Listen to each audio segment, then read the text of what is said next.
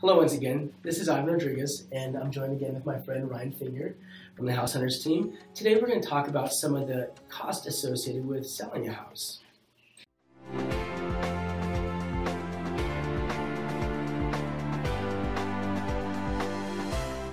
So Ryan, when dealing with sellers, I always get asked the question, how much is it really going to cost to sell a house?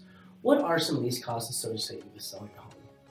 Right, so on the selling side, versus the buying side, when you look at the settlement statement, there's not going to be as much generally on there when you look line by line. However, what you do have on there is oftentimes pretty large in costs, right? So in the selling side, you're going to have to think about a few main charges that you have.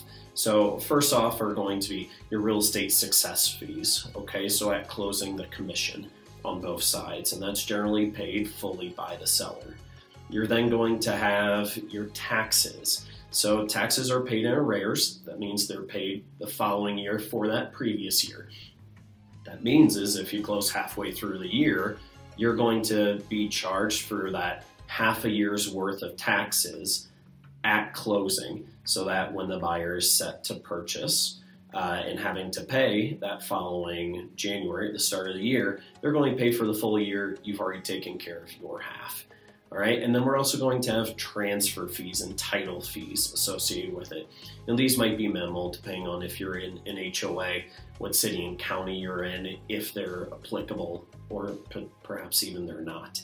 All right, but those are going to be smaller. You got to think about commission, taxes, and then quite a few other smaller fees, and those generally might total 1% to be conservative. Okay. So if a seller is looking to get started with trying to figure out how much they might net at the end, is that something that they could probably contact you about and find out more information? Yeah, absolutely. You're going to want to know exactly based upon your individual sale.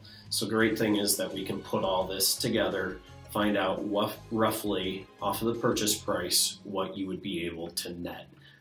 Take off what you still owe in your loan, which will be fully gone at closing, and then the proceeds will be from there. So I'm guessing that a seller could contact you and see how potentially the House Hunters team could put more money in their pocket at the end of the day when they are selling that house, correct? Absolutely. So you're going to want to go househuntersteam.com. Just click on that home evaluation link. Be happy to tell you exactly what your home is worth, do a market analysis for you, and we can find out all those numbers together. Right. Well, thanks again for the time. And once again, thank you for joining us. We'll see you next time with our next House Hunters tips on buying and selling a house. Thank you.